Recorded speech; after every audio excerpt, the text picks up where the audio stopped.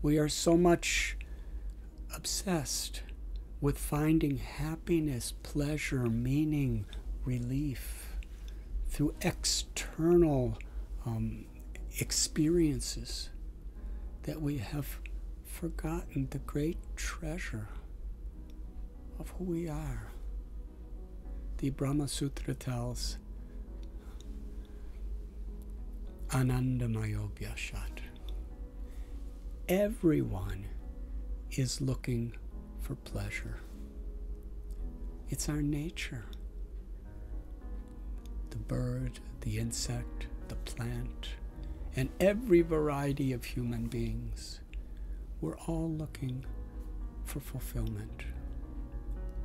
It is because the nature of our spiritual self, the source of consciousness that's animating this body and mind, is Satchit Ananda. We are eternal. We are full of knowledge. And our nature is filled with happiness. The essential pleasure that we need is the pleasure of love.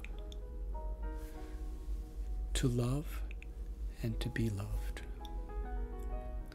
A little baby doesn't know so much intellectually about the world, but the little baby's most instinctive propensity is to seek love. And a mother's nature is to love her child. There are so many songs and so many movies and so many ways that we're trying to express the need for love. And the sadness, the heartbreak, the frustration, the emptiness of losing love. We understand what happens when someone we love dies or betrays us.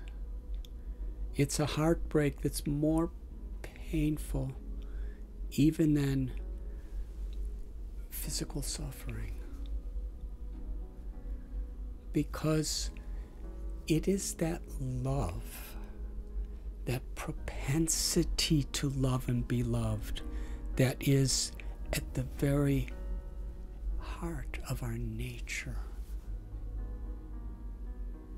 Spirituality, religion, yoga are beautiful gifts that we have been given to reconnect our conscious awareness with the love that is within each and every one of us. To express that love, or to seek honestly and earnestly for that love. This is called karuna, or compassion. The greatest need in the world.